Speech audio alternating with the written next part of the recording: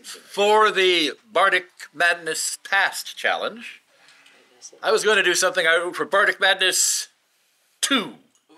I know I write stuff for 1, but I don't remember what it was. I know what I wrote for 2 for the Epics challenge. Throughout the years of Pennsic War, we've seen many a queer thing, from painful plagues to human croquet to cattle that must have had wings. But perhaps the strangest tale I know of doings at Pennsic War is the story of the first and only Pennsic Emperor, Sir Galem Lionel Ostwestley, a knight valiant and true, had not the faintest inkling of what fate would have him do. He took his place upon the field armed with shield and sword, never knowing that by day's end he would be Pennsic's lord. The cannon went off with a roar, and the melee it began. Slashing sword and thrusting spear put paid to many a man. Within the shield wall swirling midst Sir Galem he did slay, until he found his path was blocked. Tiger King did bar the way. Now Galem did not know his foe wore a crown upon his head. He only knew that some short man kept trying to take his leg.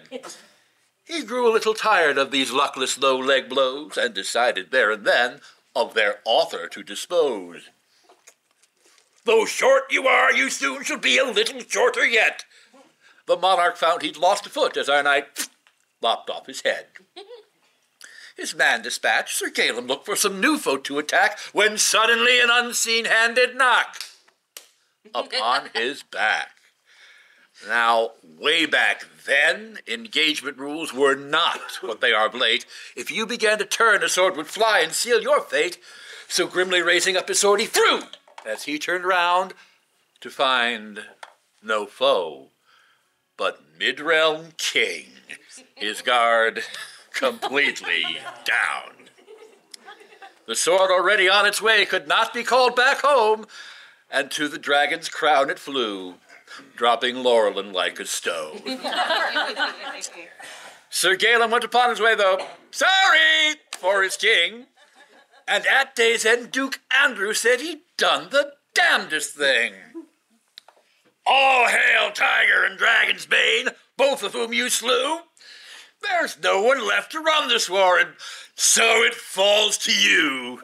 You did not seek an emperor's throne, nor to rule a land so wide, and yet to stay the one aware, you've done dual regicide.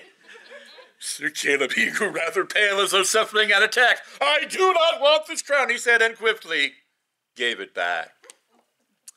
To those who dream of empires vast, think of our gallant knight. Though he did win imperial throne, he quickly saw the light. For if you kill all kings you meet, you might run out of luck. You could be crowned imperial, and then with the job, be stuck.